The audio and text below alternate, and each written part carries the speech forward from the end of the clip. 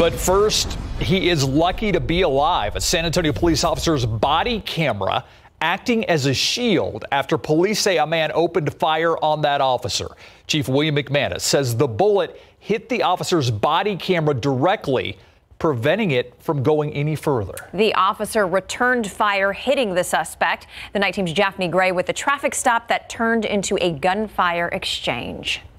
We are extremely lucky not to have a dead officer tonight. Chief William McManus reacting tonight after one of his police officers survived what he described as a shootout with a 22-year-old man. It happened around 6:30 this evening. McManus says it started when two officers pulled over the driver near Southwest Military and Logwood Avenue. Police did not say what the driver was pulled over for. During that traffic stop, McManus says one of the three people in the car got out and started to run toward this driveway near I-35 and Grosvenor Boulevard. When the suspect hit that driveway, he turned and started shooting at the officer.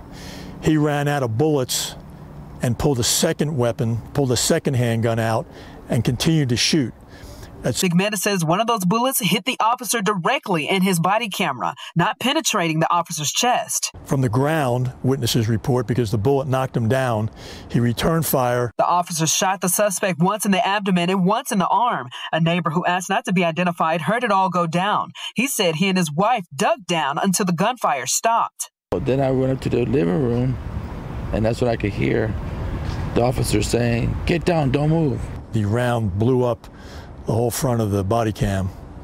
Right now they're attempting to upload the video so they can download it, see if they can capture anything.